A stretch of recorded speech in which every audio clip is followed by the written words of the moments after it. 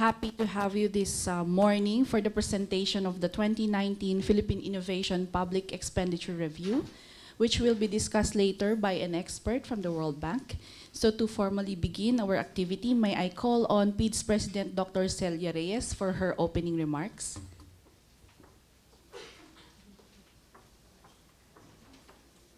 Good morning, everyone. Our topic today is very interesting because it talks about the importance of innovation in the growth of the economy. We're very honored to have with us here Dr.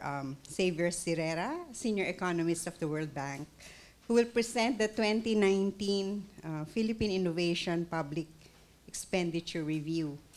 This is part of the World Bank's Public Expenditure Review of Innovation Policy, which the bank conducts to help countries improve their policy making and budgeting in the areas of science, technology, and innovation. As we all know, innovation is a major driver of economic growth, productivity, and competitiveness. Governments around the world are cognizant of its vital role in achieving sustained economic growth and development. But how does the Philippines fare globally in innovation? Based on the 2018 Global Innovation Index, the Philippines remained at the 73rd spot out of 126 countries. Meanwhile, our ASEAN neighbors such as Singapore further moved up to rank 5 from 7 in 2017.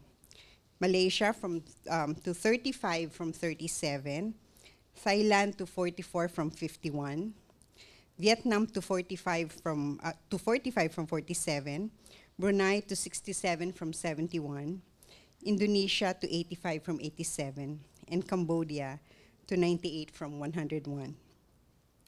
The Global Innovation Index, which is a composite measure of innovation, is being conducted annually by INSEAD, Cornell University, and the World Intellectual Property Organization. The 2017-2022 Philippine Development Plan attributes this poor performance to the low amount of public expenditures on research and development, inadequate number of research scientists and engineers, not enough science, technology, and innovation infrastructure, coupled with a fragile intellectual property culture, restrictive regulations that hamper the conduct of research, and the weak linkages of firms engaged in innovation activities with government and the academe. While the Philippines has had a slight increase in R&D expenditure to GDP in recent years, from 0.12% in 2005 to 0.14% of GDP in 2013, this level of spending is still way below the 1% of GDP benchmark recommended by the United Nations Educational, Scientific, and Cultural Organization, or UNESCO. It also falls below the spending of several ASEAN member states like Singapore, Malaysia, Thailand, and Vietnam. And in the case of the Philippines, it's a nation of micro, small, and medium enterprises with over 99% of the total number of establishments being MSMEs. In terms of employment, they account for about 63% or nearly 500 million jobs. Given this, not 50 probably, 50 million jobs. Given this, SMEs can be a potent force for economic development if the right policies are in place to increase their competitiveness, which in turn will allow them to latch on to regional production networks that have been a source of tremendous growth for East Asian economies in recent years. It's therefore important for government to provide support to SMEs to enable them to become innovative and competitive. In recent years, the government, through the Department of Trade and Industry, has implemented a number of programs to assist MSMEs, such as the Startup Ecosystem Development Program, the QBO Innovation Hub under the Negosyo Center Plus model, to assist entrepreneurs and would-be entrepreneurs, and the Shared Services Facilities Program to assist MSMEs in acquiring tools and equipment specific to their trade, to name a few. But how effective are these programs and policies in addressing the constraints that firms face? Do these policies help firms build sustainable capabilities? Do they generate the desired impact? These are some of the questions that we hope our resource speaker will answer in his presentation, among many others that I'm sure you have. So without much ado, may we request Dr. Cirera to share his thoughts about this topic. Thank you.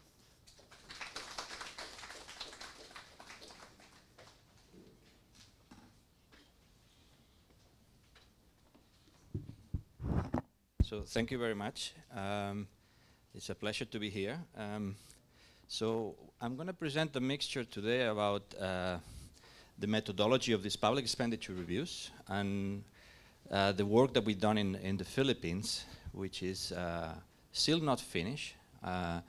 So I'm going to show you some initial findings of one part and more complete findings of the other one. So a couple of things I want to raise at the beginning. One is the name Public Expenditure Review. It may take to confusion because we actually have more than one name for this. We also call it public evaluation. And depending who the client is, we use one title or the other. For example, if the Ministry of Finance is the client, we use Public Expenditure Review. It's way more attractive to them. But the objective is the same, is to improve the quality of the policies.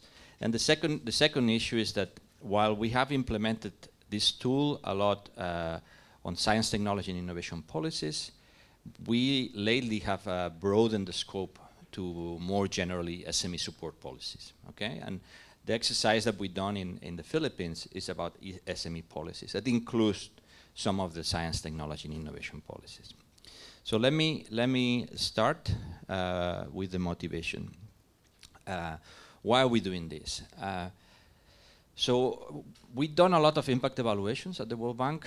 We still believe on evidence-based policies, as a central and core element for policy making. And I think there is a huge agenda that we need to push about understanding the impact of such policies. But at the same time, the more you go to very strong or very robust impact evaluations, the more time-consuming it is and resource-consuming, but also we felt that we were not able to say very much about more generic things about processes. So we were in situations where we could say to a government, we have evaluated this specific instrument about matching grants for exports or a prototyping program, and I'm telling you, we don't find any evidence of impact. And then the government would respond back and say, okay, so what do I do? Okay, and what went wrong? And what do I do with the other policies? No? And we were not able to respond in a convincing way to that. Okay. At the same time, we have all these reviews of science, technology, and innovation, all these ecosystems diagnostics, which are very good, but they are somehow also very aggregated. They touch in very important stuff, but we were caught in the middle where we will not say very much about what are the specific policies that you want us to change and how to change that. Okay? So the objective and the reason why we developed this tool is to be able to support governments in telling them, well, maybe you should think about doing more about this thing or the other thing, okay? And also when doing that, we realized that it was actually a very important tool for planning because many countries we were not able to tell us how much do they spend on innovation, how much do they spend to support the medium-sized enterprises, how much support programs for exports, okay? So this is a little bit of the motivation of why we're doing this exercise. So the objectives are twofold. First one, we want tangible advice on how to improve the composition of this policy mix. I don't know if you're familiar with the term of the policy mix, the set of policy instruments that you use to support innovation or to support the private sector, okay? We wanted to maximize the coherence. We want to improve the coordination as well, and I'll tell you a little bit more about this, okay? And at the same time, we want to build the capacity in governments in how to improve that. So we're gonna get into something that was new at the time for us that was very much about policy making, about how you design and implement these objectives. One thing I'm telling you now is keep in mind that as I said before, we were frustrated with impact evaluations, but there is no substitute for impact evaluations to know impact.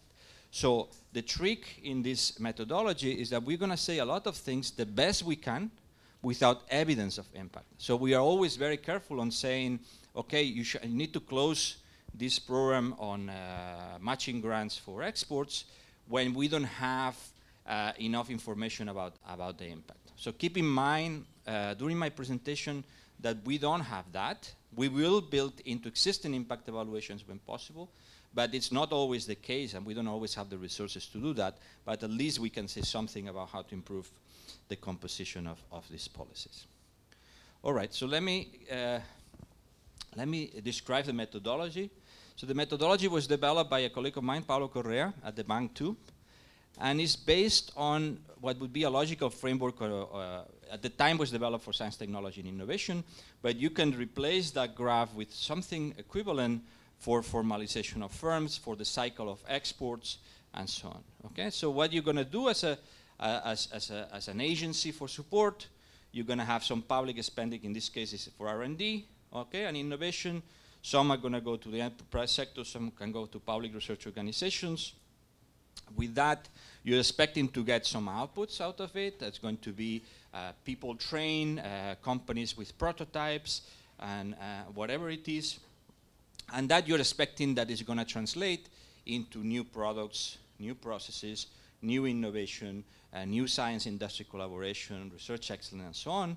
Of course, with the idea, with the final outcomes of improving productivity, improving the livelihoods of people, right?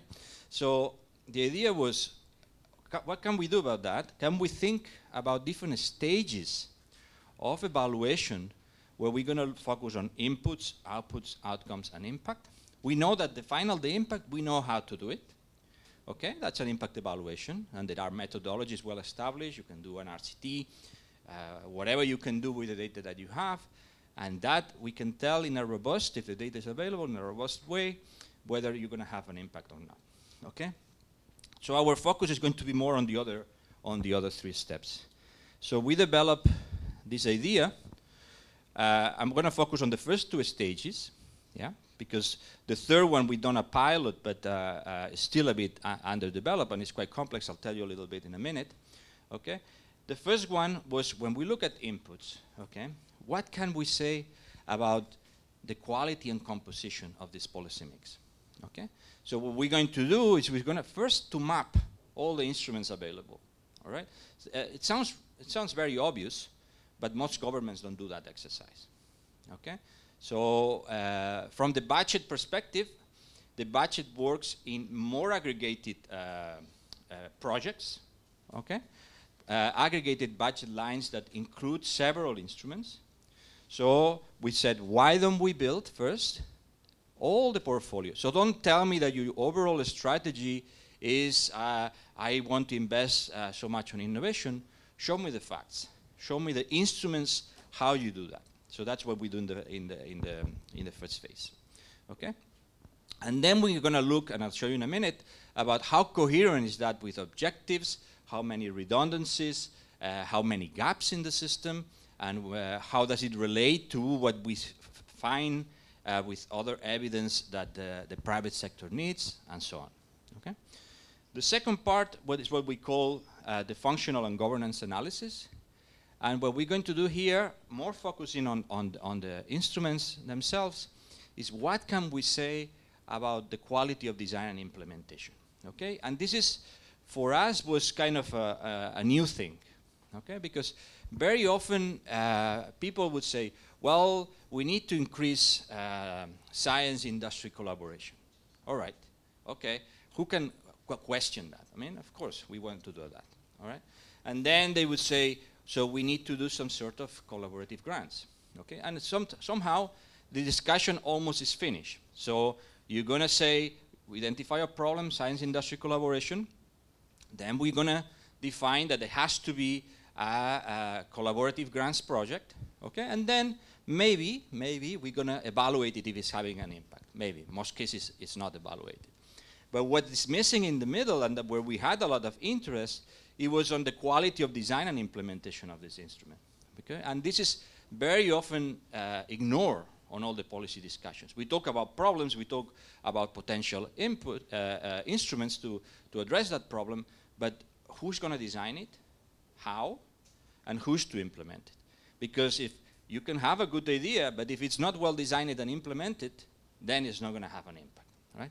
So what we did here is we developed a qualitative model of good practices on design and implementation, and what we do is to benchmark some of the instruments in the country to that good practice, okay? And you can say now that, yes, it's going to be very qualitative, yes, we don't have any evidence of impact, but the whole assumption, and it's not an assumption, there starts to be some good empirical evidence, is that good practices in design and implementation are more likely to translate into more impact, okay? So let me show you now a little bit. So I'm going to go through the methodology first of each of them, and then I'm going to show you some of the results and some of the conclusions that we have for the case of the Philippines. So the objectives for this first part, this portfolio mapping, this quality of the policy mix, is going to be to provide the characterization of the mix, okay? And we're going to evaluate the quality and the coherence. We want to identify gaps. We want to identify redundancies, okay? That says the quality of design implementation. And at the end, we want to have an action plan on capacity building, okay? And this is very much, so we expect we're going to give some recommendations on the first part about how you need to rebalance your policy mix, okay? And we're going to identify incoherences on your budget allocation. And then we are going to also advise the government. So these are the areas where you need to invest in getting better processes, better ways of doing things for design implementation. All right. So our base, and this is how our public expenditure review is different from other public expenditure reviews, because I'm sure you've seen other public expenditure reviews. The bank does quite a few of those, okay?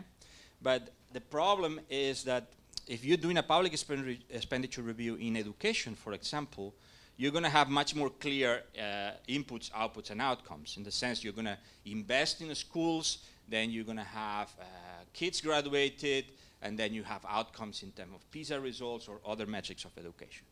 When you go to the private sector development support, this is very different, because you are mixing all sorts of stuff. You are mixing science and technology park, your matching grant, loans, and so on. So it was more tricky. Yeah. So the idea here is that we go to what we call instrument as our unit of analysis. The instrument is below what we would call a program. So a program to support productivity is going to have several instruments. Okay, and you can think of as an instrument a budget allocation with a specific objectives and a specific beneficiaries. So you could draw a logical framework, a clear logical framework for that instrument, that then you can aggregate to a project. That project is often what is kind of mapped to budget items. All right. So we're going a little bit below this program idea. Then in terms of sectors, again, when we've done this in the case of science, technology, and innovation, we basically gone all the way from PhDs and research all the way to innovation. And I haven't mentioned it, and I think Bill was here for the innovation paradox. So you kind of are familiar already with our view of innovation, which is a very broad view. We want to avoid the R&D view of innovation. It's much broader than that. R&D is an important part. Invention is an important part. But what is more important is the constant upgrading of products and processes. So we go into anything from managerial practices to other elements that can lead to improvement in terms of products and processes and innovation. Okay? So we're going all the way. Okay? In the case of SME policies, we're doing the same exercise in Brazil, for example, and we also include formalization policies. Okay? So we have a very broad view of these support programs. Okay? institutions, all that they give the support should be included. One thing that we exclude, and it's an important one, is block funding to public research institutions. The reason why we exclude it is because you need a different tool to evaluate, okay? The sort of instruments that we evaluate, especially for the functional part, are very much those that you can establish as almost a call for proposals, a selection of beneficiaries, and we're going to be analyzing some of these processes, right? What this tool cannot do is to evaluate these public research institutions that are provided some block funding. That would enter a more traditional PR. We are actually working on this as well.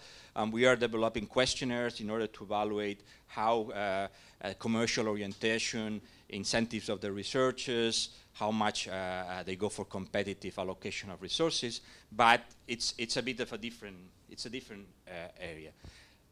We need to study this. It's extremely important. In some countries, it's critical. If you don't look at this funding going to public research institutions, you're missing part of it. So, for example, to give you an example, in the Ukraine, we look at this exercise for science, technology, and innovation, and it was 86% of the budget allocation was going block funding to national academies.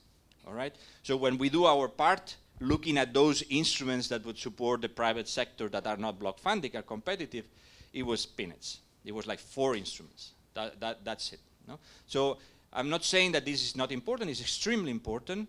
But in this case, this particular methodology is not well equipped to understand that. So this is the countries where we've done it or we are in the process of doing it. So we currently are finishing Argentina and Brazil. We already finished in Chile and Colombia.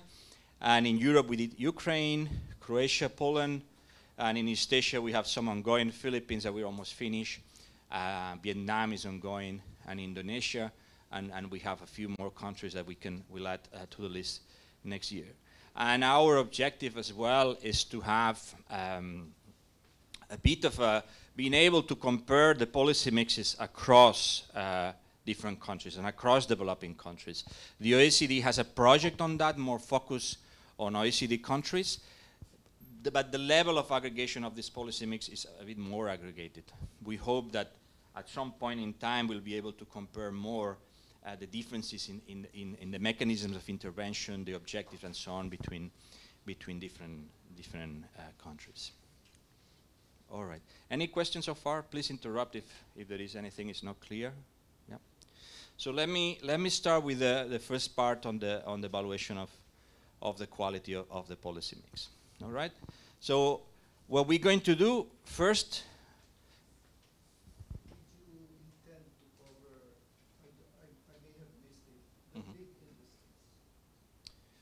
The big industries. What do you mean?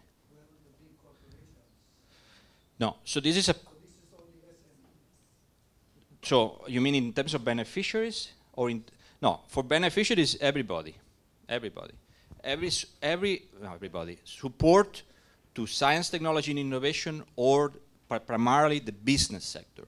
We don't make distinctions between size of the firm. So large corporations. Sorry? What do you mean by SMEs? By SMEs? Small and medium enterprises? You said public expenditure review of SME policies. Yes. So what do you mean by that? So by that, so what we do is support to the private sector, okay? No. In terms of my question, you said you cover also the big corporations. Yes. So what is the meaning of SMEs? No. So, okay, let me just differentiate between what the general methodology, okay, and what we done for the Philippines, okay? So the general technology is support to any business, regardless of the size. In the case of the Philippines, because of our work with DTI, the request was to analyze small and medium enterprises. So that's the boundary. Yes, that's the boundary. No big corporations.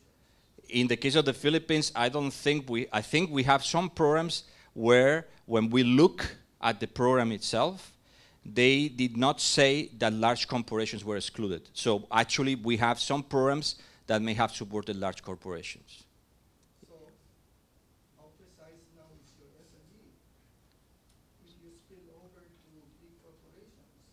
Sorry, I don't understand the question. How? Well, I thought you had a boundary. So we have a boundary in the discussion with DTI. So they told us we want you to look at SME policies. Yes. When we look at the different instruments included, we ask them if they have a size criteria for selection. Okay. If they don't, if anyone can apply, then large companies are included. But we have a definition for SMEs. I know. So I'm confused now. So, You're confusing me. all right. What you coverage is for your study. No. So I'll say it again. We asked DTI and DOST for support to the private sector. Okay. The framework of this exercise was support to SMEs, SME policies. That's the label that the government uses, correct? Then we ask the managers to tell us in their particular instrument if they would exclude any type of firms or if the selection would apply to only a specific set of firms. In some cases, large companies can apply. Where is the inconsistency? Is it consistent? Because you said SMEs. I'm sorry. And then you open it up to others. That- Is analyzing what has been by DTI programs that are supposed to benefit SMEs or directed. But then in analyzing, the way I understand his answer is that in the application, it actually allows Yes. the big corporations to benefit from that program. That's why you have it Yes. as an example. Yes. We will not exclude, we will ask to tell us what the programs are, okay? And then we would ask if they exclude companies. And in some cases, large companies are not excluded. So the impact includes big companies. If the program has some beneficiaries that are large companies, yes. But the policies are for SMEs. Yes. Okay. You can have inconsistency. That's what, yeah, that's what inconsistent is. Yes. So, one conclusion of what I'm going to show you is that we don't think that to do policy based on the size of the firm is a good policy. The policy should be based on the... That's exactly the nature of my question. It's not a good policy to base it on the size of the firm. Yes. No. So we agree. Yes, but... But it will appear that we will have some inconsistency in the impact. Yes. That would be the finding. Yes. But I mean, in other countries, we basically use private sector development policies and we include everything. Yeah. All right. So we're going to do a characterization of the, so sorry, going back. So we're going to look at the context, economic structure of the country, okay? So we need to have some ideas where the problems are, and I'm not going to present these results, but there is a parallel study that is looking at comparing Philippines with other countries in terms of benchmarking from productivity, patents, and other elements. The idea is to have some context and to have a priority list of elements that, according to the analysis, suggest that the government should be investing money. That shouldn't be only the reason to invest, but the idea is if you're ranking very low, for example, say in process innovation, you should expect there is some attention from the government in order to support firms to do more process innovation, okay? So we'll do the characterization of the policy mix, okay? We'll look, as I said, how the policy mix will respond to economic structure, and we look at different issues of coherence that I'll show you, and more importantly, an issue of redundancies, problems of scale, and so on, okay? And in the case of the Philippines, I can tell you now already that the system or the institutional framework is thinner than in many countries. You have other countries where you have a lot of agencies competing for resources, doing the same stuff. So this issue of minimum scale, this issue of redundancy is extremely critical. I think in the case of the Philippines, the system is much thinner. You have fewer agencies, fewer institutions competing for that. Okay. All right, so here's some guiding questions about how do we do that. We have a matrix. We look at the matrix in terms of objectives. So that instrument, what are the general objectives? What are the type of beneficiaries? What sort of firms can apply? Okay, what part on the life cycle of firms they are supporting? Okay, then we're going to look at this coherence. Okay, how coherent is with the stated objectives in budget allocation, with the demand observed, okay? And then we're going to look at consistency across, okay? All right, so let me show you a few numbers, and please don't take this as final because we're still missing some of the instruments, okay? So here you have the distribution of annual expenditure by agency. So these are the agencies that concentrate most of the budget. On those four, this is around 77% of budget. One thing I haven't mentioned that complicates the analysis a little bit, and I'll show you in a minute, is that it's not only public expenditure here, okay? And the problem what complicates things is loans, okay? All the finance and lending. All right, because this is not a, so direct transfers in terms of subsidies is the public expenditure, but then of course you're going to have the creation of funds for equity for startups or for loans that are going to be recurrent in a fund that are going to be lending. So take a lot of these numbers not only as public expenditure, but take it as a potential transfer. All right, so when we're talking about direct subsidy, it's a direct subsidy to the transfer, okay? When we're talking about loans, it's going to be an available loan that, of course, is reimbursable. You need to repay. So here is a bit convoluted. Don't take it only as government expenditure. Take it as more as transfers to different beneficiaries, okay?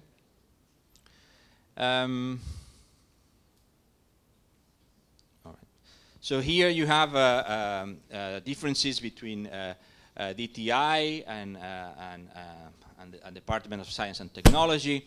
So we look at both, yeah? Here you have the share of programs. Again, don't take this as final because we are missing some programs from DOST. And part of the issue was related to this understanding of SME that we were discussing now, in the sense that the understanding was what are the programs to support to SMEs. So they gave us only a few. And then we ask again, then we make clear that we wanted support to the private sector, not those that has in the name SMEs, then the list start increasing. And that's the reason why we haven't finished. And that links again to this issue of SME policies per se. Okay. So here you have the concentration. I think this is one finding that we find in many countries. Again, you need to be careful because the yellow bars are loans. Can we backtrack to the figures, the one on DPI? This one? Your totals are from the total budget. This is not being aggregated to R&D and scholarships. So we have that. The one important thing is the budget units that we use are based on summing up all the particular instruments. So all the stuff, all the budgetary allocation that goes to agencies just to pay salaries, to pay all the stuff, that's excluded, okay? So in one way, when you see differences between our numbers and the budget allocations from the top, these are issues that are related to, you need to, I mean, people need premises to work, you need to pay electricity, you need to pay. And there are some issues that are interesting from an efficiency point of view. In cases of public research institutions where, you know, the production of output in terms of research or commercialization is very small, yeah? But our numbers are all bottom up. So we aggregate it from the transfers, okay? And again, keep in mind these loans that we use this as potential for lending, but they are not budget expenditure per se. They have a component of subsidy, but it's very hard to calculate that subsidy equivalent, all right? But part of the picture, which is something that we're finding in many countries, And this is a part of a conversation with the Ministry of Finance, because in some countries we do this exercise from a rationalization point of view, is that then when you get to the numbers, first, they are not very large when you look at the transfers, okay? Maybe there are inefficiencies in terms of some of the agencies, but then there is high concentration, okay? In this case, these instruments until there is 80% of the resources. So we can talk about 61 that we have that is going to increase, I don't know, to 70, okay? But then when you talk about really allocation of resources, you always talk about a few, yeah? And I think we've seen this in other countries when the kind of the fiscal type of conversation, it actually leads to very few instruments where you can make a difference, all right? In this case, I don't think we have tax exemptions. Shall we have tax exemptions here? No. In some other countries where we have as well as tax exemptions, so we have these three types. One is the direct support, okay, the subsidy, then we have the loans, and then we have the tax exemptions. You know, in countries like Brazil, the tax exemptions are the main source of subsidy, and there is an implicit subsidy because of the foregone revenue. Okay. All right. So I don't know if you can see very much here, but what we do here is also to look at the allocation of resources by type of instrument. No? Scholarships, loan and credit, you know, extension services, grants and matching grants, and so on. In the picture for Philippines is more even, okay, than in other countries, where, for example, in other countries we found that a lot of the support is done through matching grants, okay? Or in the case of Brazil, what we find is that when you look really, and here you have differences between the number of instruments and the budget available or the resources available. And in the case of Brazil, for example, what you have is a huge concentration in tax incentives and loans, okay? Why is this important? And I know that we're talking about the aggregate, the general, but the important thing is that the type of failure that you find is going to dictate the type of mechanism of intervention. So in the cases where you have high concentration, there is a mismatch between the problem that you want to address, okay, and the way you are trying to address it. So think about, and it's a complex thing, because think about R&D, okay? So you want to basically support firms in doing more R&D. You have to understand what the source of the problem, and the source of the problem can be different, all right? So the more traditional that you probably are aware is the one of externalities. So companies underinvest on R&D activities because they think that if they invest, people in the sector are going to copy, and they're not going to be able to internalize the benefits of their own investments. How do you address that? You need to subsidize that. The idea is to give them an incentive, and that's where tax incentives come, right? You can have a situation where the company is not doing R&D because they cannot finance the full R&D project. Why not? Because they go to the bank, and the bank, there is a guy there looks at the project, doesn't understand the availability. If it's going to be successful, it doesn't give a loan. It's a financial market imperfection, all right? And then the question is a question of risk, is a credit guarantee, or is a liquidity, is a loan. Or there can be a situation where the company doesn't know how to successfully implement an R&D project. And then we're talking about some technical assistance, some grant to support technical assistance. So my point is that ideally, you should be able to identify the problem and then the mechanism of intervention, okay? In this case, the picture is broad. We don't have many things to say, but the message is a little bit to the government and to the managers, think what is the real problem that you want to address, so you design the mechanism of intervention. And don't give grants because that's the only thing you want to do, or don't give loans because that's the way how you're structuring your policies. Have to map it to the problem that you want to address. Your figures are as budgeted or as spent? So we have it as for both. Percentage of funds and percentage of instruments, okay? As budgeted. Yes, so if... Not as spent, not as utilized. No, sorry, it's executed. Yeah, everything is executed. The only thing is that for simplification, you can have an instrument where you have more than one mechanism of intervention, more than one objective. For simplification, when we look at values, we split the value. So if you have two mechanisms of intervention, you give a grant and a scholarship, we would divide 50-50. So this is an approximation, all right? This is an approximation. For everything that I'm showing you, when there is percentage of funds, there's going to be an approximation, okay? Again, I insist, in some countries we found, for example, huge dependency on matching grants, in others on tax incentives, on loans, and I hear the message is very much about map your problem to the mechanism of intervention. So this is the focus on SMEs that we were talking about. Okay, I think I took out some of the titles, but in the case of, so we look for life cycle, we look at startups, we look at scaling up, for innovation as well, with cycle of the innovation, and by size. In the case of DTI, I think was the one, if I remember correctly, where it was primarily about SMEs. That was more strict. You know, we were supporting SMEs as criteria. And I think this again is the inconsistency about, rather than supporting SMEs per se, support the specific objectives of productivity, of exports, and so on, and then think about who needs the support. Yeah. So we've done some redundancy analysis as well. The idea here is to cluster programs, because we're going to have a list of all the instruments, and then we're going to have by objectives, okay? And we're going to try to find those that have the same objectives, type of beneficiaries, and so on. And ideally, they are in different agencies.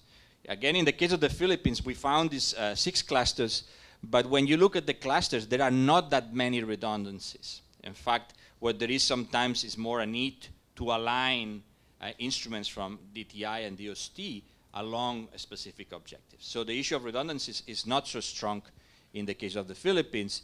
The number of instruments is low. I mean, in Brazil, of course, it's a huge country, but we have more than 200, okay? In other countries, we are in the numbers of 150, 175, with 6, 7, 8 agencies, and there is where these redundancies become more obvious. There is where you see like 2 different agencies doing same programs, incubators and accelerators, for example, or programs for the startups in general. And then the question, of course, every agency is going to defend what they're doing. No, we are supporting this sector. No, we are supporting the other one.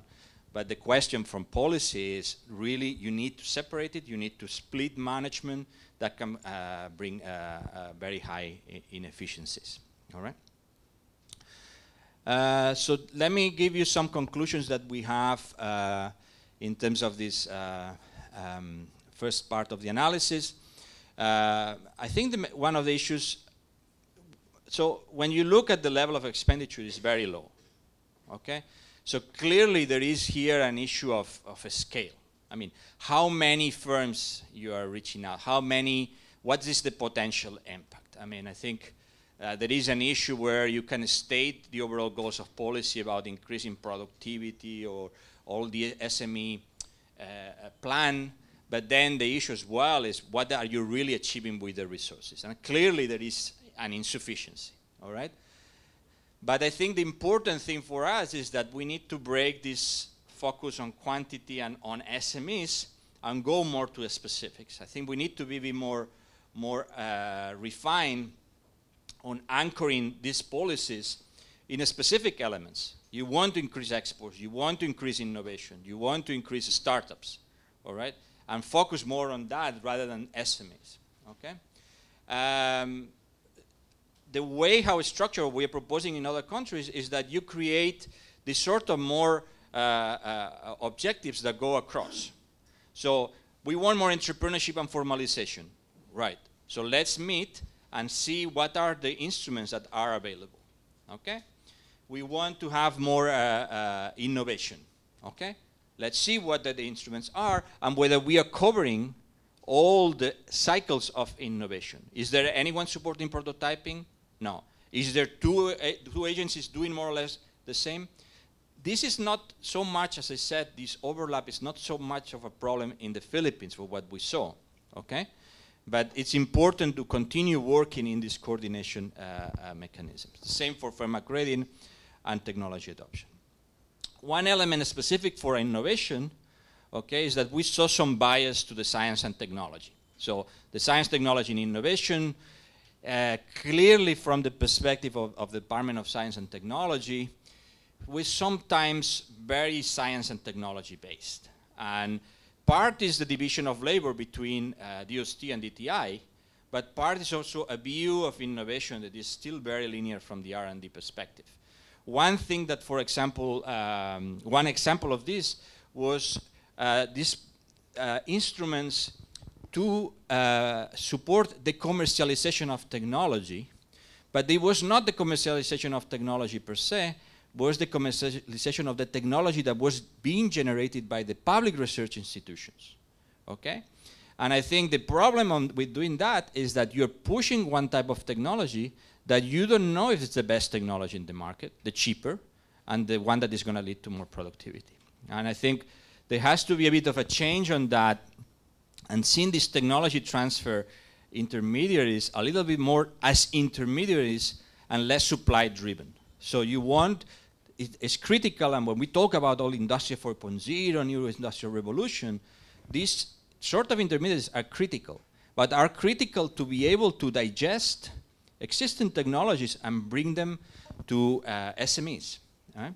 If it's a local technology, perfect, but if it's not, it's also good. You want to bring the good technologies, okay? And very often it's going to be, most of the cases, you're not going to be able to compete with the Chinese technology or to the German technology. And it's okay. But what you want is to help SMEs saying, hey, this is a good technology, it would improve your productivity, and we can support you in adapting it, in implementing it, okay? So, also, there was issues about creating or more use of market creating instruments, so more credit guarantees, okay, with the risk of innovation, working with the commercial banks, okay? Sometimes with the problem with this finance for SMEs and finance for innovations is that there is very little work with the commercial banking in order to take on, in the future, this lending themselves. It's almost like we are replacing the private sector because there is a gap in the market. And credit guarantees are more friendly, are more market-oriented, okay? And also they address more directly the issue of risk. And also about supplier development programs. You know, we know from evidence that is coming, especially in European countries, when you try to combine support to SMEs with the potential link to markets, to other companies, it's more likely that you're going to succeed. It's more likely that the firm is encouraged to do more and better upgrading, okay? And there are some incoherencies in the resource allocation. I mentioned about the innovation.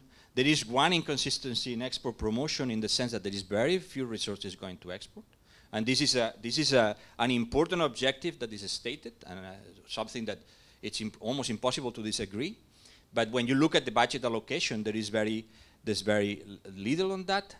And the early stage instruments are a bit underdeveloped as well, okay? So there is a need to address these inconsistencies, okay? So let me go to the second part now on the functional analysis, okay? In here, we basically, as I said, we're trying to measure the quality of design and implementation, okay? I think one important issue that we've been trying to raise is that there is a very naive view of policymaking as something which is almost automatic. If you really find the real problem and you think about the good solution, things will work. And it ignores the realities of the policymaking, where you need to change incentives. And especially in the private sector, this is very complex, it's highly complex. Because again and again, we're seeing where policymakers are trying to reach out to companies, and they're telling them, you need to improve your processes, and they're going to tell you, you're not telling me what I should be doing, okay? I know, I'm in business, all right? So this is a complex exercise. a complex exercise, of course, because the policymaker doesn't know what the company needs, but even is unable to make the case that some upgrading may be needed, that some improvement may be needed. Okay, so all this view, no, it's fine, you know, you just think about the instrument and start doing matching grants or start doing this, and things will work out, is very naive. No? We know as well of some new evidence saying that the managerial practices matter. So we knew it for the private sector.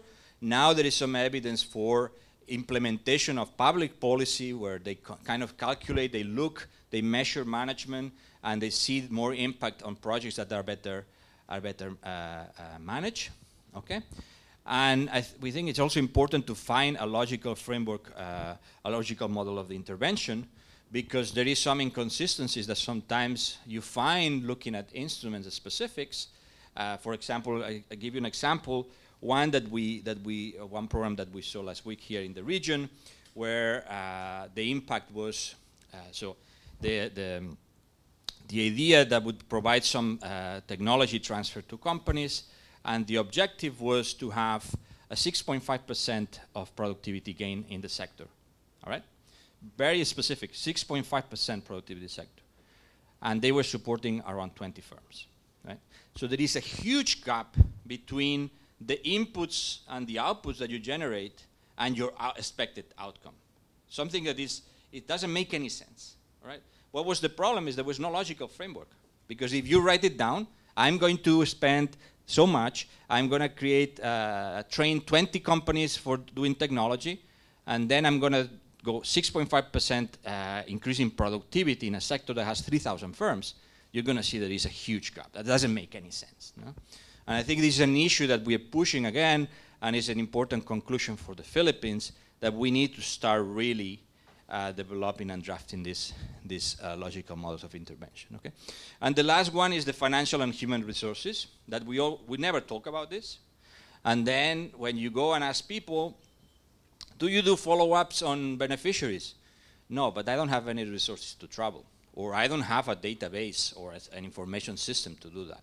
Okay, or we don't have enough staff to manage, and I think this is an important issue that we need to discuss.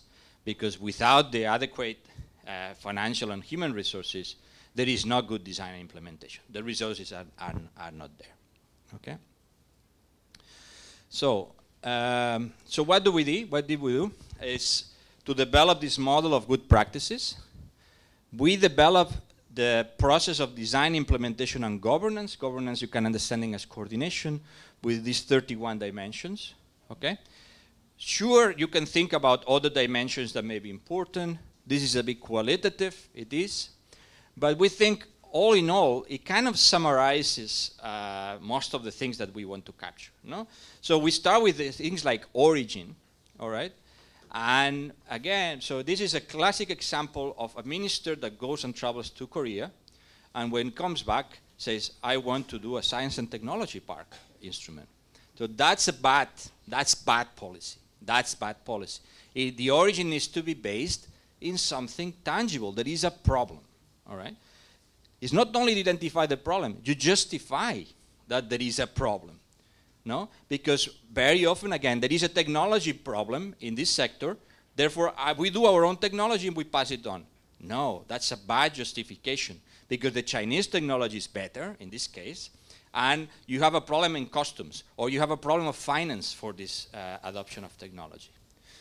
Then you go to issues of what are the objectives. You would be surprised how often project managers are unable to tell you the clear objectives of the program. We want to support productivity, all right, but okay, how and what kind of sub-objectives do you have? Something is tangible, measurable, do you measure them, and so on. So we have a list, I'm not going to go through the 31 of them, okay, that try to measure this use of good practices, okay? At the end, in terms of the governance coordination, we're going to be asking questions about what's the relationship of that particular instrument with other instruments. So you, a startups program, do you know that there is another startup program? Do you talk to them? And very often, they are not able to talk to them, okay? They don't really know. And we don't create the opportunities to basically have people to talk and to learn from each other. Okay, issues about relationship with other institutions. No, we in here, we don't talk to the other guys, only the director talks, okay? This is not coordination, that guys go to a joint meeting. Coordination is some communication and some channels of communication.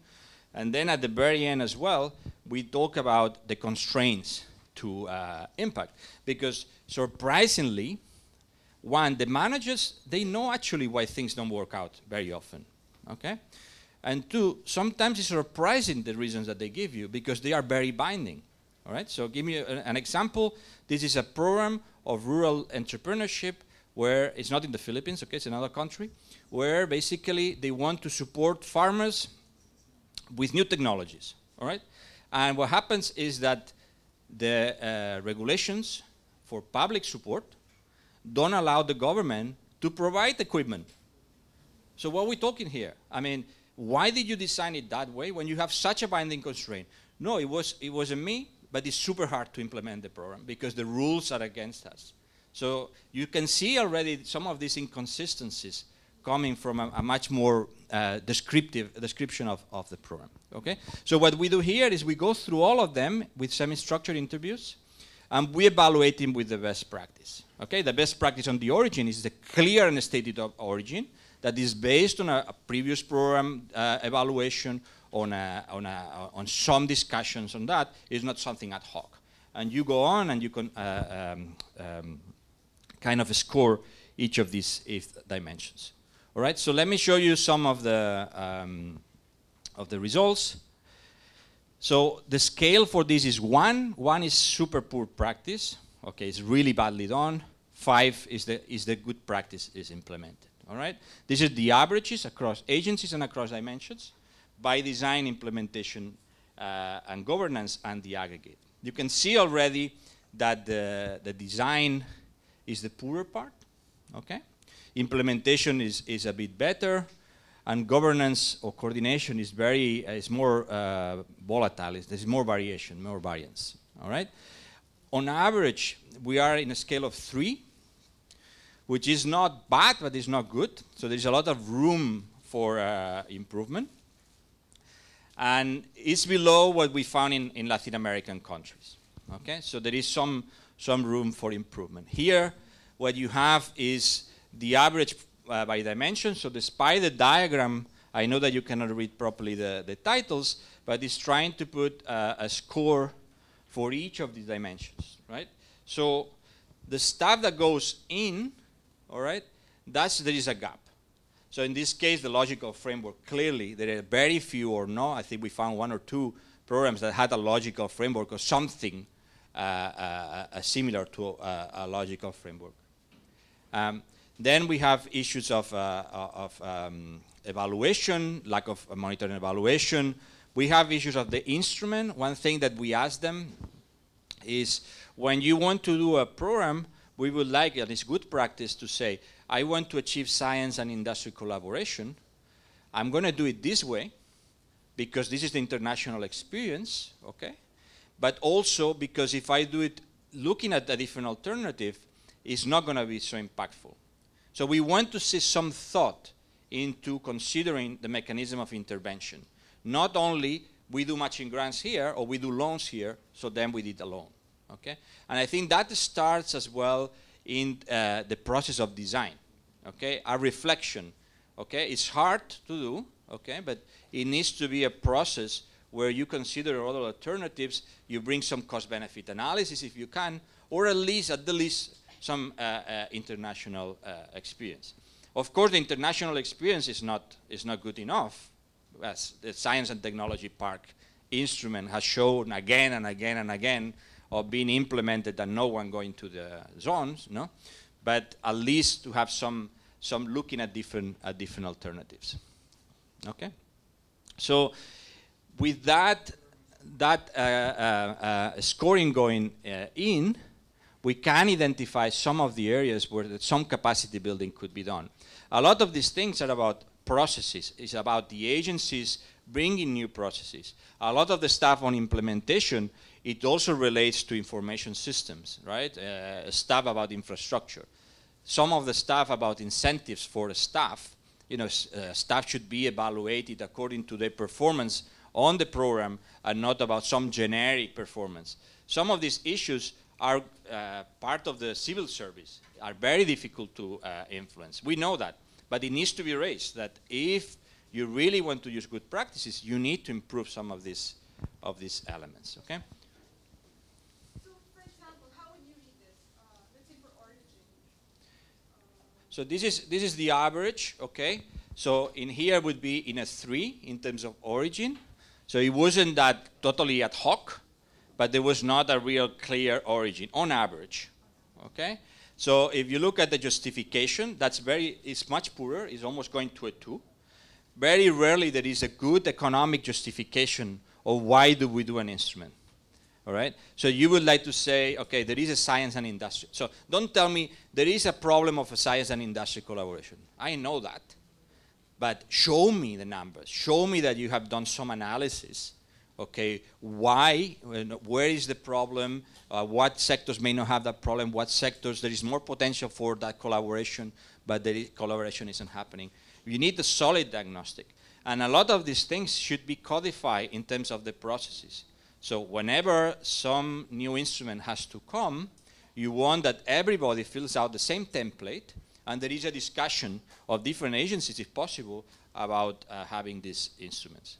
Again, in the case of the Philippines, we didn't observe, the system is much thinner, we didn't observe so many overlaps, okay? In other countries, this is quite critical, because when you do a process of design that is completely individual to the agency, it's very hard to avoid these overlaps, because the agency starts doing that, and then 1 year down the line, the other agency say, why are you guys doing this? We are already doing it. No? All right?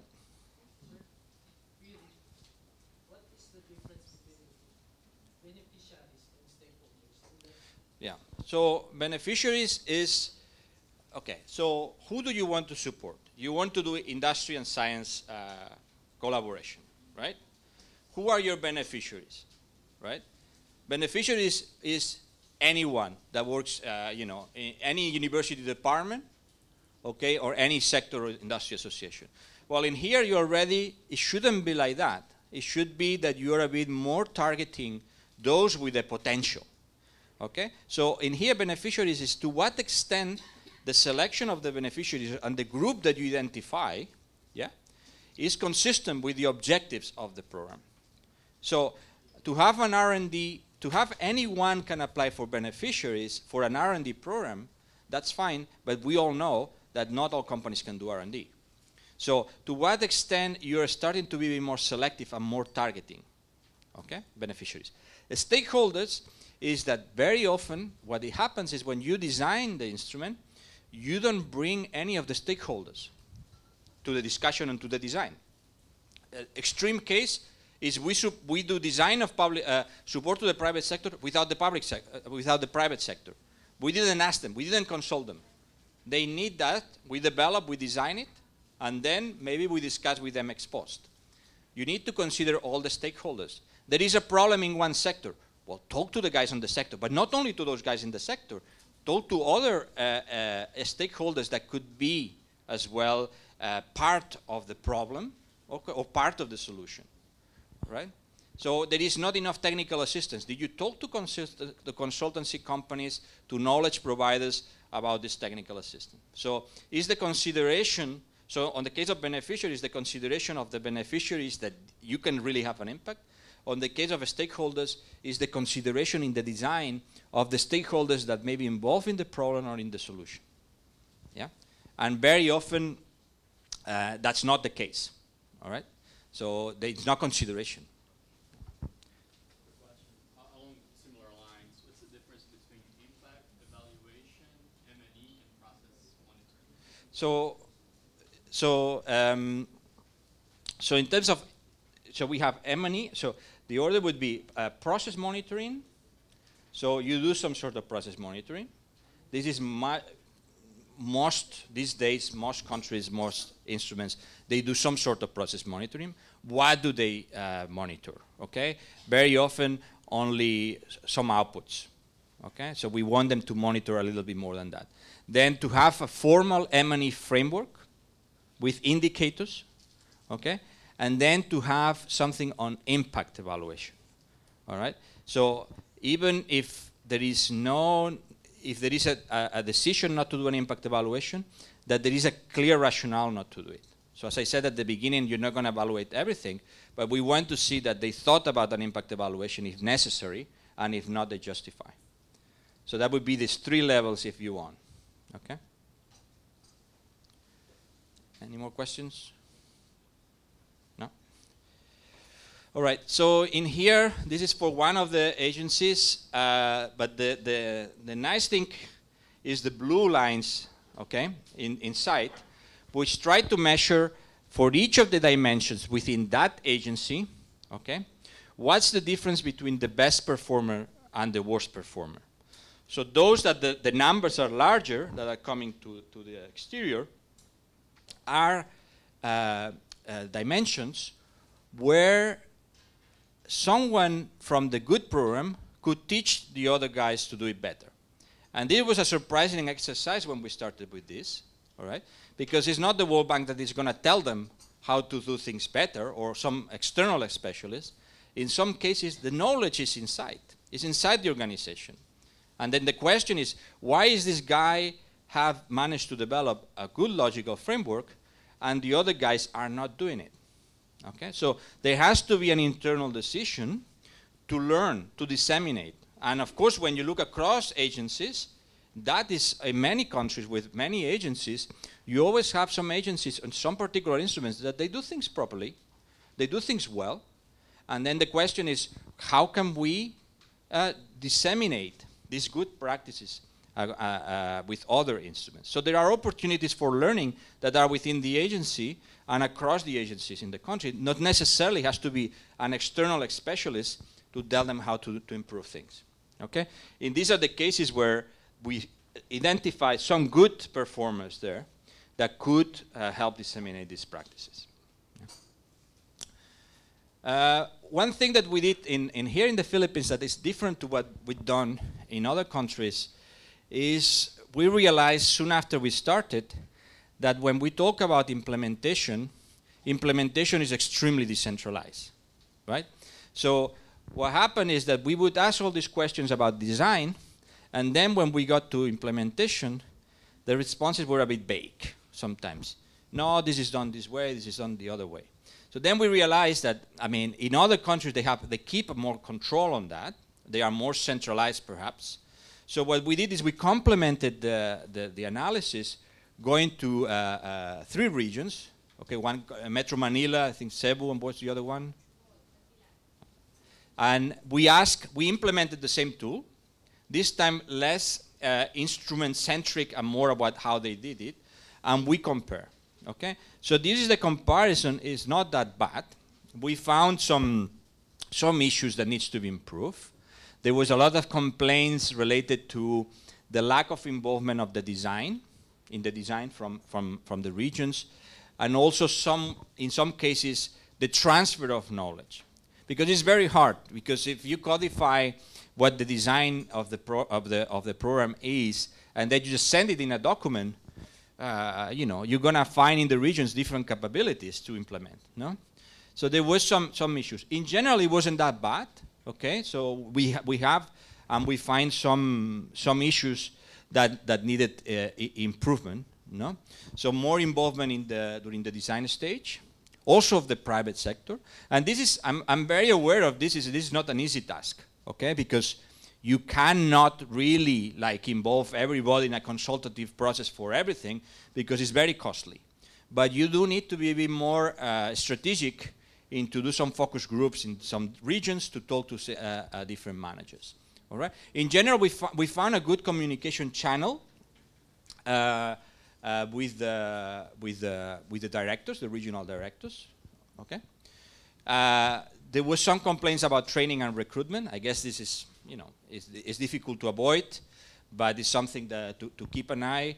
The lack of a clear logical framework and M&E framework, that the idea would be that it should be done at the central level, but then transfer not only in terms of the framework, this is the framework, this is how we do it, and there is someone or a unit that keeps track of all of these and all the measurements, all right? and then these opportunities to exchange. And I know that it's costly, but the communication cannot happen only from the regional directors. You have to create opportunities once a year, once every 2 years, to discussion. And I think it was the negotiation centers where that was happening, and they found it very useful. But you need to find these opportunities for the different regional staff that are working in these programs to discuss. Okay. So let me go finishing in terms of this functional analysis, the quality of design implementation. What we found is that there is room for improvement. Okay, it's half of the frontier of the good practices, but also below from Latin America. I think this is something that we are expecting it before the start. Okay, the average score we found it. I haven't mentioned it, but similar between DOST and DTI. There is no large differences on that. Again, this more targeted approach to MSMEs. More on the quality of companies, less on the size. Okay, it comes from the first part, but also we saw it here in terms of the targeting. There was a lot of pressure on execution. It's something to, and I mean, as being part of an international organization, that we have also some of this pressure on execute. It's something to consider, because it was raised several times, a lot of pressure with delays on the budget allocation and then pressures on the execution. And we know that this is the realities of policymaking, but it leads to bad decisions and pressure to implement when things may not be ready to do it. The issue of decentralization, okay, more on the design and bringing the private sector from the regions to the design. And finally, this need to creating coordination mechanisms. More about the discussion, creating events where all the managers have the opportunity to learn from each other and to think well about this DTI, DOST. Again, as I said, because the system is thin, you primarily have the two departments. It's easier, but still there is missing more cross-cutting alignment and coordination between DTI and DOST. So, thank you.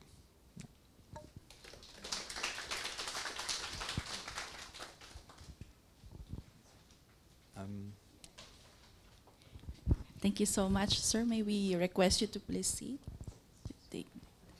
Okay, so we now proceed to the open forum. Yes, sir?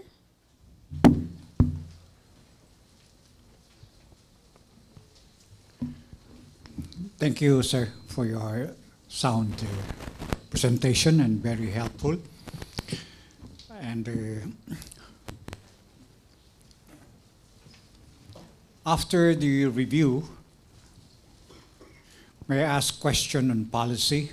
And because it is a question of policy and for room for improvement, as you have mentioned, may I ask President Celia Reyes to react? How shall, given this review, how shall we improve now our index, our competitive index? And secondly, I see here an expert on the industrial revolution. How shall we make use of this data to further improve our objectives as far as the industrial revolution? May I address this, Dr. Albert, please? Thank you very much. Okay, thank you for that. We're looking at this as Dr. Cirera mentioned. This is still, the report is to be finalized.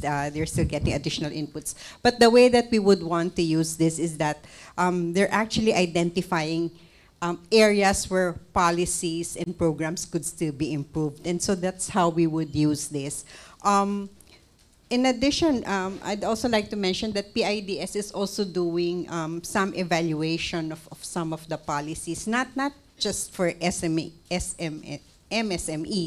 but some of the innovation policies. So DOST is actually partnering with us to evaluate some of the programs. In fact, we met with TAPI, one of the bureaus of DOST. So I think there's a lot of there's scope for improving, for instance, the design. I think that's one of the things that I noted from the presentation, the design of policies. And this is also true when we visited, for the Bohol Forum, we visited the Fab Lab and some of the other programs there. And that's actually one of the comments as well, that some of the regional stakeholders are not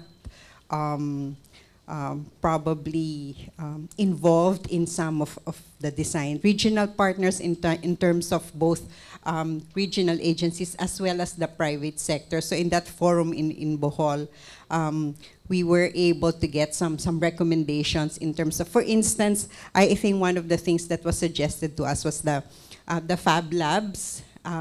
These are the facilities being offered by the OST, right? Partnership with SUCs. And the comment of Silliman University, which is a private university, was how come private universities could not be part of that kind of program. So we're looking forward to the full report because they have identified areas where things could be improved in terms of coordination, in terms of design, in terms of implementation. Specifically also in terms of the disparities, the variation, performances across regions. And I think this disparities is also reflected not just in the indicators presented here, but in all the other indicators that we've been looking at. So perhaps Dr. Albert would also want to add. I don't know why I was called the expert when there were 4 of us here and all of us are. But maybe I was the face of the presentation on the 4th Industrial Revolution. But there are 4 of us actually here who were part of the scoping study. I think one of the things that we were, although my apologies, I came in late because I had another interview outside. But as I was just listening earlier, I was a little bit, I just noticed a couple of things. Among other things, that we're really spending very little for scholarships. Human capital investments seem to be not part of.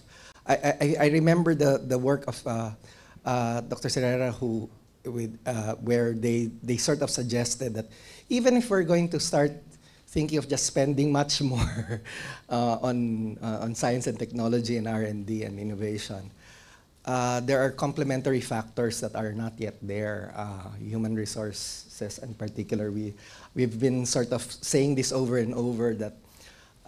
In fact, just a few weeks ago, I just came from Germany also, where I was really comparing. Why is it that other countries are really on the frontiers and others are really left behind? Part of it is we have very, very few scientists and engineers, and there's no effort yet, systematic effort to increase. Well, there is supposedly, but it's not enough. And we seem to be always trailing behind because somehow media is also trying to show that there are certain careers that are much better to be a lawyer than a scientist. I mean, think about it. We have twice more lawyers than there are researchers and scientists and engineers in this country. So that's part of the problem. But on the other thing there that we sort of are picking up, although indeed, as Dr. Reyes was saying, that we'd like to see in more detail the report, the final report. But we're starting to see that sometimes we tend to, maybe we're not really systems oriented. We're doing too many things. We're trying to show that we're doing too many things with little budgets, and in the end, we're not even thinking well enough whether the problems that the solutions we're giving are actually are matching the problems that we face. And so it's going to be important much more for us to start having more discussions. The fact that coordination systems supposedly are there mechanisms, but I'm not too sure to what extent. We just keep meeting, but then very often we have all these plans. We have had so many plans, but the actual translation of the plans to programs and policies there's a very wide gap, and I think there's a need much more for us to start having discussions among ourselves to improve and really have outcomes in mind rather than just thinking along the lines of inputs and accomplishments at the end of each year. Okay, thank you, Dr. Albert and Dr. Reyes. But before we proceed, may I request our audience to please state their names and affiliations before asking the question. So, Dr. Orbeta? The other face. The other face of fire. I was struck by the results that there's a very poor performance in terms of formulating logical frameworks. So 2 questions is whether it have gone around so many countries. Is this true in other countries, and what could be the reason why people don't do that? Dr. Cirera? So, yes, it's true in other countries. It's not still a very common practice. It varies a little bit about the understanding of a logical framework. In some countries, there is not even understanding what a logical framework is. In some other countries, they have some vague logical framework where they think about inputs and outputs very loosely, but then it's not translated in anything tangible in terms of a monitoring and evaluation framework. So it is a norm not to have it, but I think what we're trying to push is that it's implementing everywhere. And the reason is, again, to avoid this sort of mismatch of expectations about what the program is going to achieve, okay? And also allow a bit more reality and grounded of the program itself. Of course, in addition to the monitoring and evaluation. Okay, Dr. Paqueo, would you like to ask another question?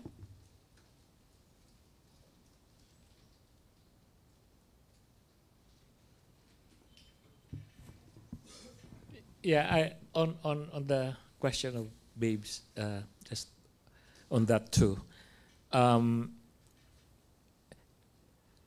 One possibility that, well, what needs to happen also, or part maybe of the explanation, is that we let me put it differently, positively. Maybe we need to develop this logical framework, but that would require also some substantive knowledge of the relationship between, let's say, the instrument and the outcomes, and understanding the mechanism. And I think my reading of the situation is that many who are involved are not, does not have a broad enough view and a deep enough view of what the underlying process is in terms of what works and what doesn't work in terms of instrumentation and the outcomes. Now, that of course is related to the human development part that my friend Toots was mentioning. Now, my question really is that sort of looking ahead, you have just started this very, very useful and interesting exercise. Do you have any suggestions, particularly a self-interested question like, how can we move forward, and what can PIDS do, maybe in collaboration with DTI, the OST, and the World Bank, in order to move this forward? Because, as you mentioned, this is just really the beginning. Dr. And what are some of the impediments that you have encountered which we need to kind of pay attention to? Yeah. So, I mean, ideally, you would like to have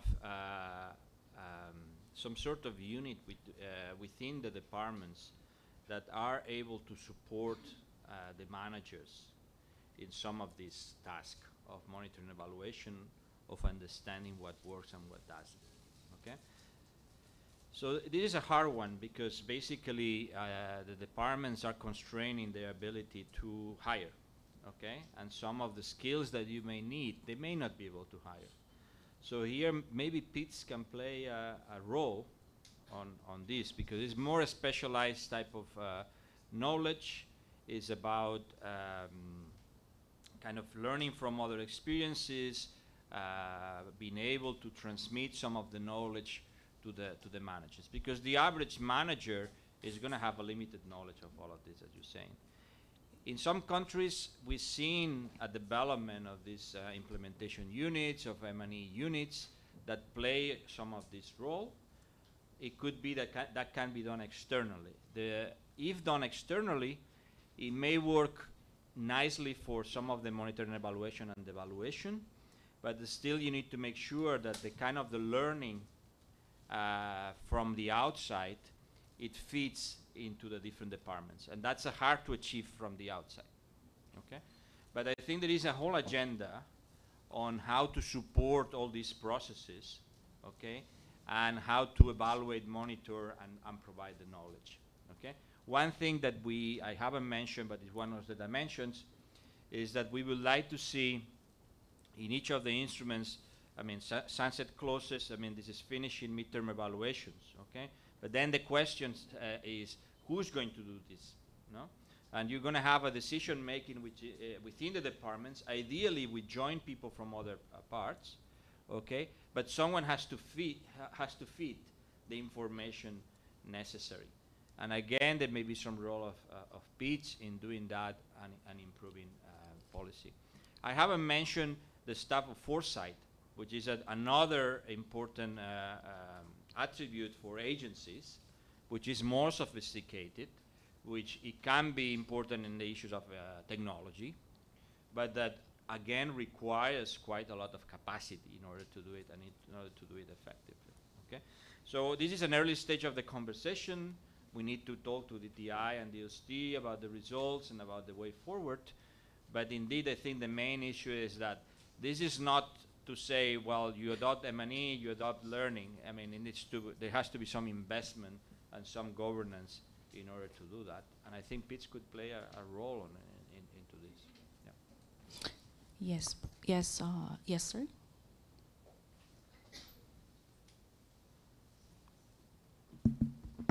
Willie Padulina from the National Academy of Science and Technology.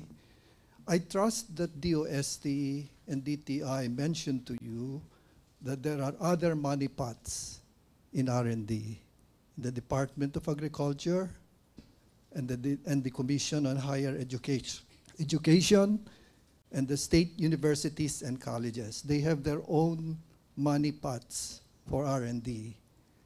So I'm afraid that if you will start evaluating the impact and also the redundancies, you might miss these investments from the other agencies. DOST has a Philippine Council for Agriculture and Aquatic Resources Management, Research and Development. The Department of Agriculture has a Bureau of Agricultural Research.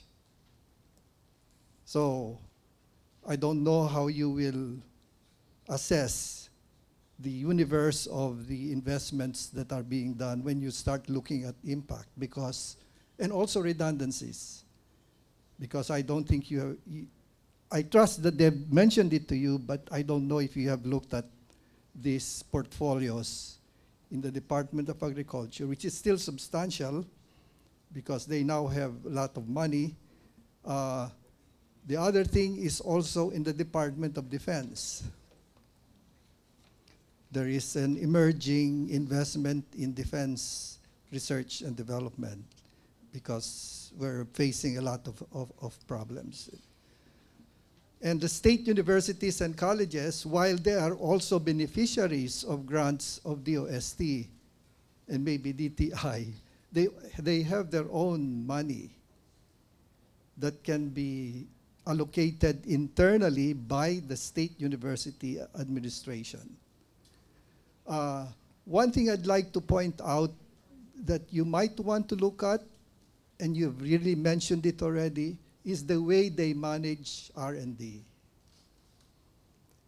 It is, in my experience, still a very at a very infant stage. There is only, to my knowledge, only one institution in the whole University of the Philippines system that has a dedicated unit to manage R&D. The rest are really under the Vice Chancellor for Research, but there is no unit that will, number one, look at compliance in terms of research proposals, animal rights, human ethics, etc. Budget. So what we do, what we get at the DOST level is really a mixed quality, because it's not been vetted by the institution itself.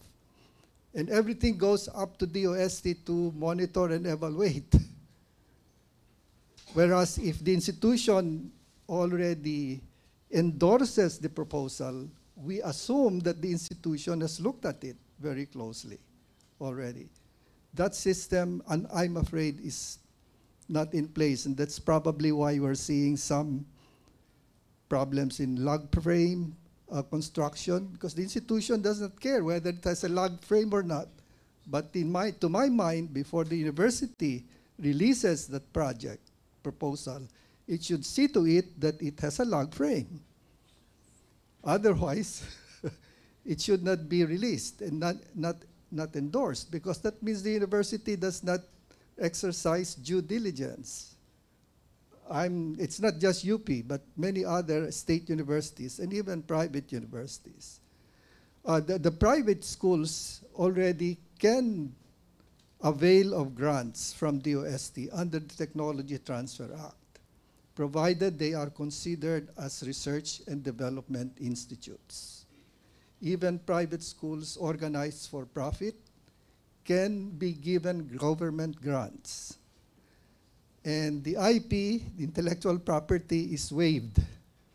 And the beneficiaries are the institutions themselves. And maybe DOST has already mentioned that to you. So my point is just, since you're, of course, bound by the terms of reference to look at DTI and DOST, there are other institutions that invest in R&D that may have an impact on the programs that you are looking at DOST, especially at DOST, and also at DTI, because some of their MSMEs are based on raw materials coming from agriculture,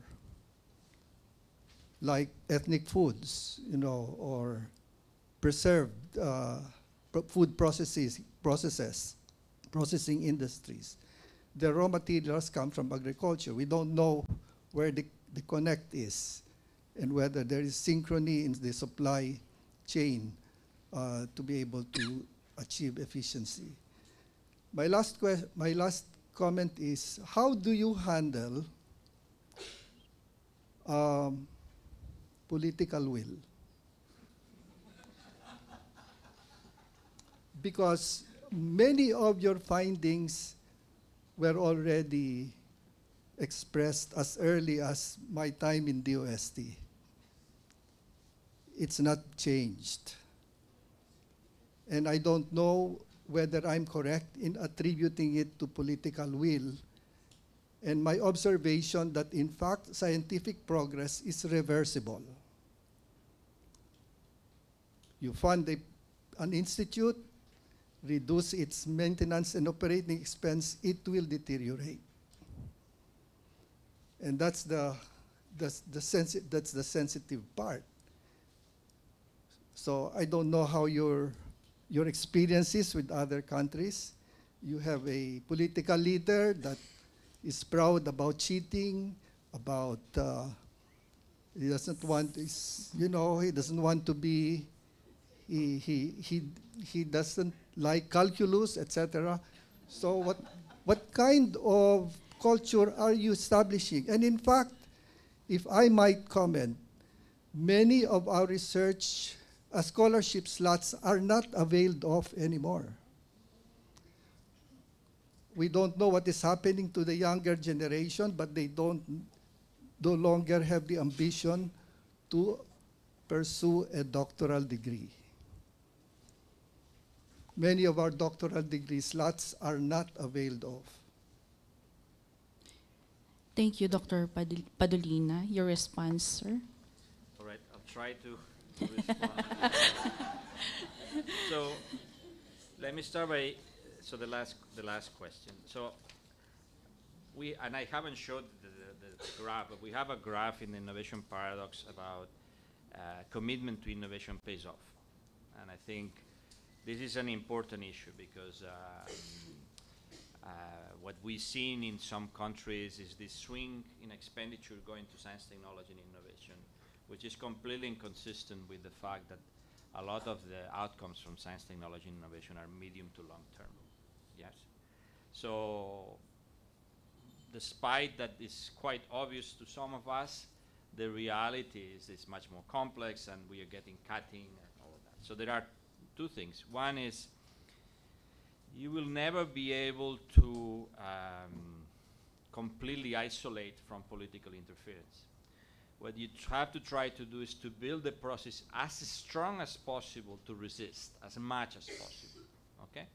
You still can have a politician that says, I don't want to do more of this, but at least let's try to minimize the risk of that happening.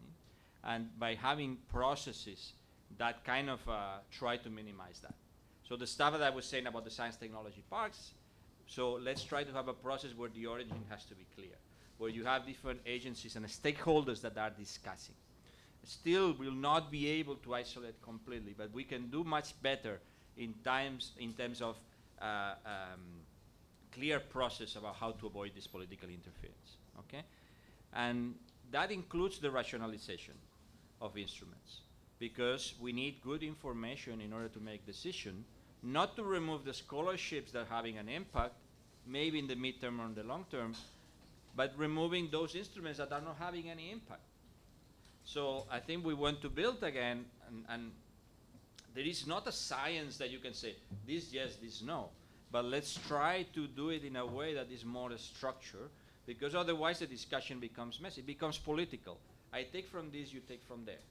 No, not based on impact. And for that, you need all these processes, you need the monitoring evaluation, you need that the agencies are able to articulate, do not remove these instruments. We have an evaluation here that is telling us that that's having an impact. No? So we'll never be able to completely isolate, but we can do a bit better in building these processes so agencies and policies are more resilient to changes in government. And I think the graph is a pity I don't have it in this presentation, where we saw political commitment on innovation growth, and it's a line, you know, positive line, where you have Chile being more committed. They had better innovation results than other countries that have been swinging from a political party to another and changing the expenditure. Okay. The stuff on what we're missing. I think you're right. We've been confined to DTI and DST.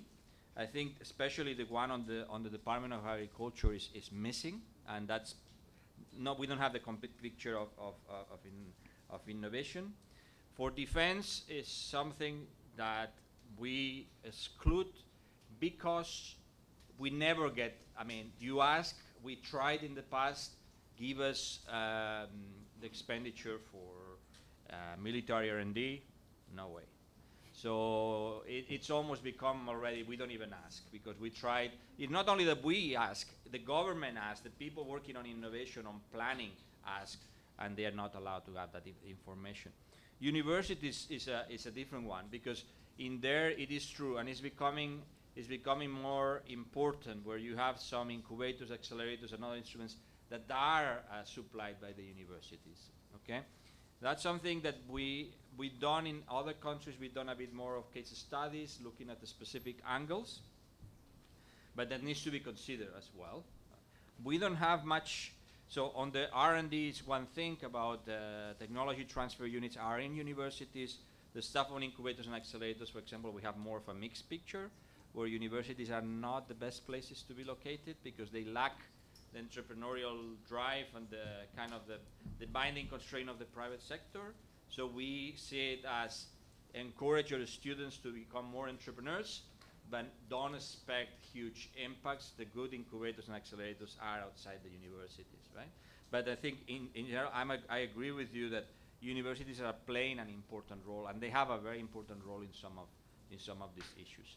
And when you get in that angle, then you have to go as well to see the list of incentives, the quality of the technology transfer offices, the intellectual property ownership, still a big issue here as well, and that needs to be done. And that's something that, as well as a second stage of our work, we want to work more on that part, and that may be something that we can do. Okay. Dr. Justine?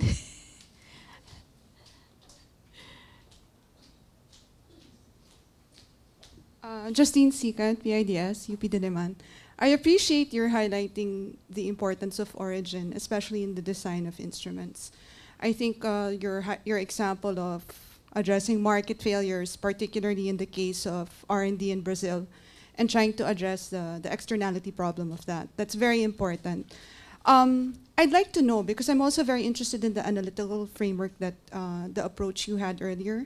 Has it been applied to other sectors? Because I can imagine that it could also be applied to, let's say, social protection policy and education policy. Are there any examples in, has the World Bank done any work on this as well? Thank you.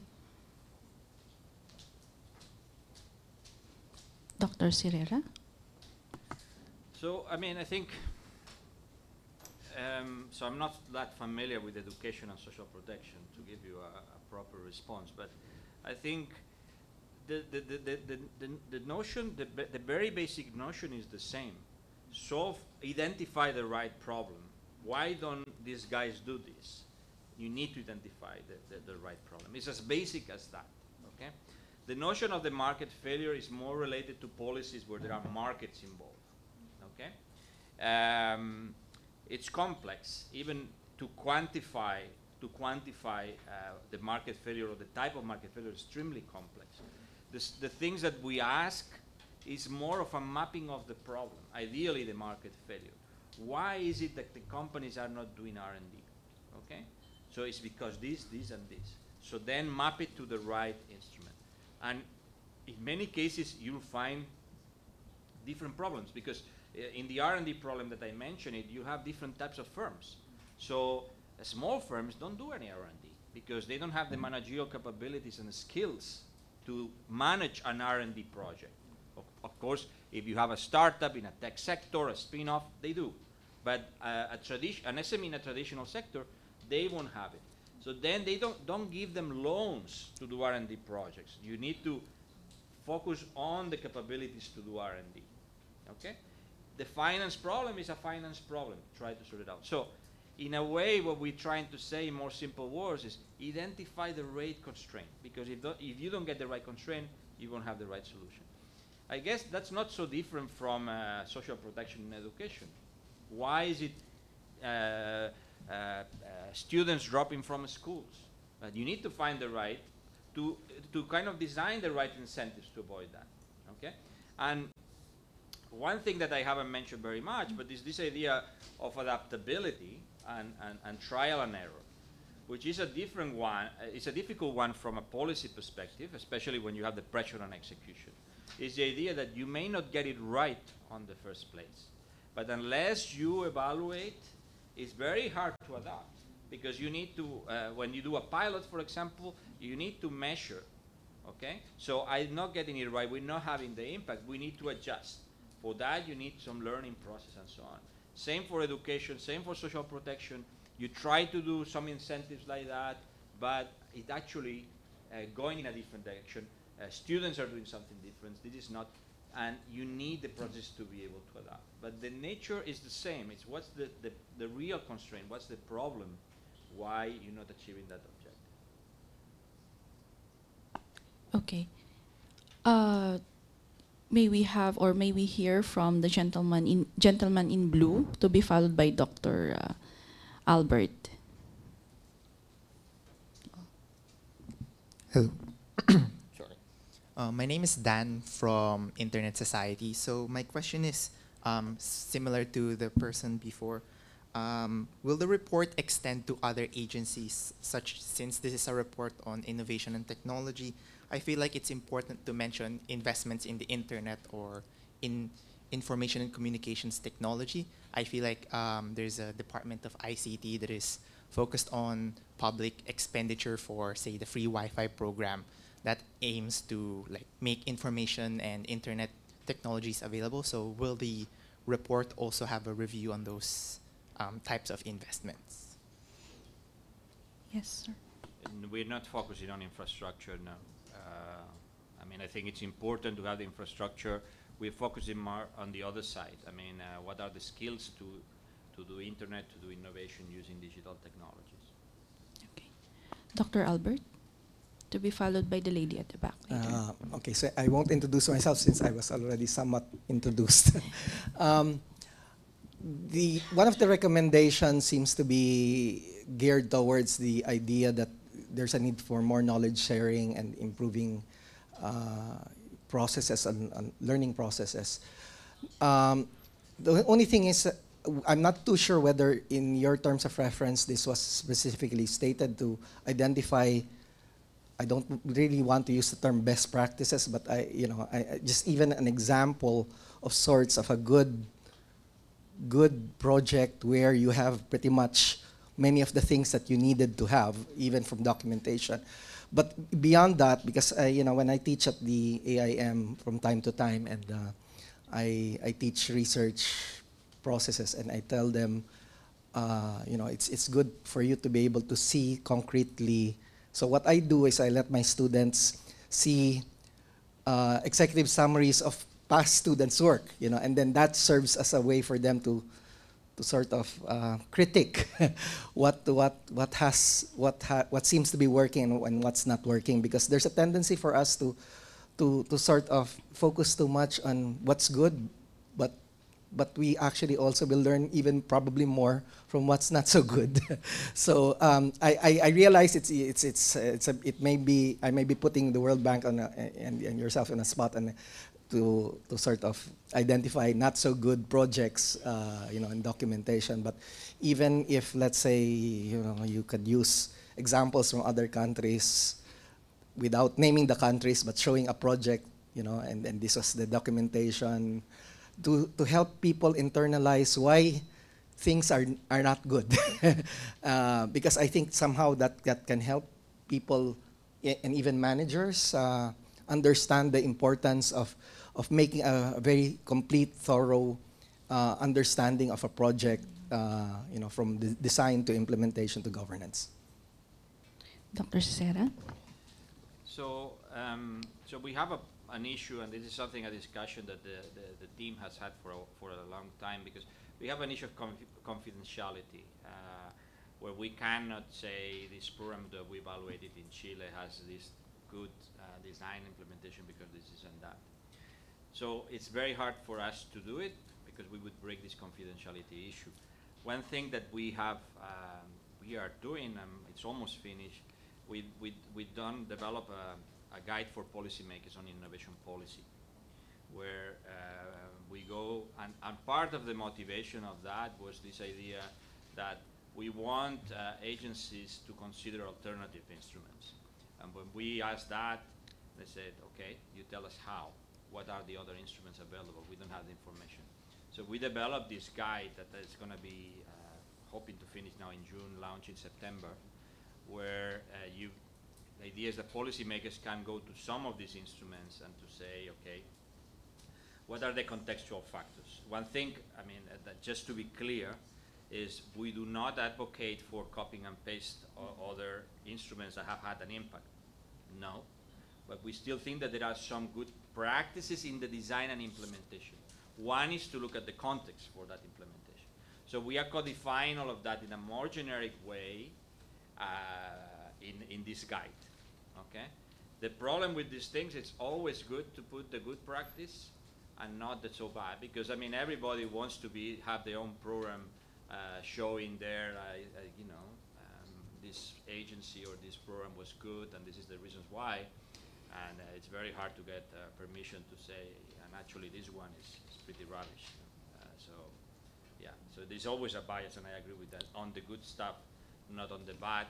But these bad experiences, we kind of codified as generic things about the contextual issues. So if you don't have this, don't do it. If you don't have science or R&D projects in university that can be commercialized, or you don't have capabilities to provide R&D contracts to multinational companies, don't do a science and technology park.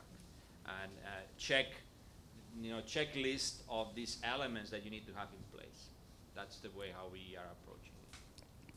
Okay, Dr. Cirera will leave by 11 a.m. So we'd like to take the last question from the lady at the back.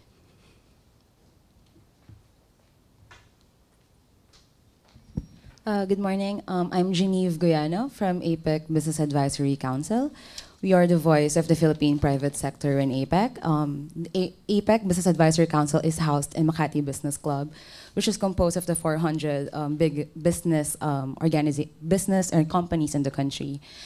We've been actively engaging different government agencies to provide policy inputs on, say, MSMEs and digital innovation.